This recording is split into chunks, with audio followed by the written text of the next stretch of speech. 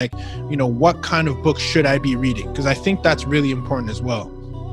Yeah, it's a very popular question that I get all the time, and so I think there's a couple different ways to answer it.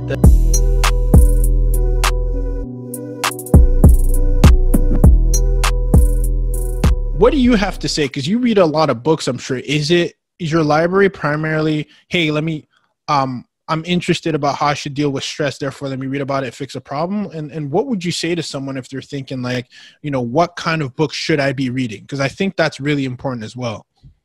Yeah, it's a very popular question that I get all the time, and so I think there's a couple different ways to answer it. The very clear one is like we're talking about. If you have a desired skill that you'd like to be better at or that you'd like to acquire, then there are probably some books that can help you get there. And so I always tell people around the beginning of each year, okay, it's about to be 2021. By the end of 2021, who do you want to be?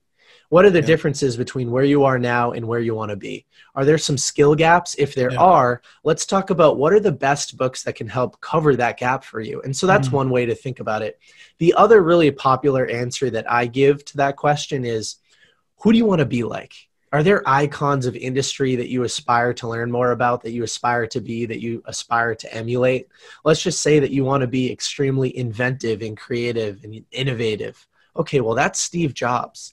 There are a couple really, really thorough books about Steve Jobs. And if you read those books, number one, you'll be super interested. So you'll probably end up finishing the book. Those aren't dry stories. They're about people that you want to be like. And number two, you can start to filter your thought process and your decision-making through their thought process and decision-making.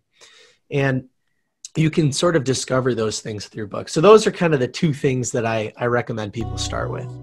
Experiment Nation, thank you for watching another video. If you found it to be super helpful and insightful, one that you can take action on, and you'd like to receive more blueprints, more experiments that you can apply in your lab, make sure you text me at my community number, personally at 678-679-5613.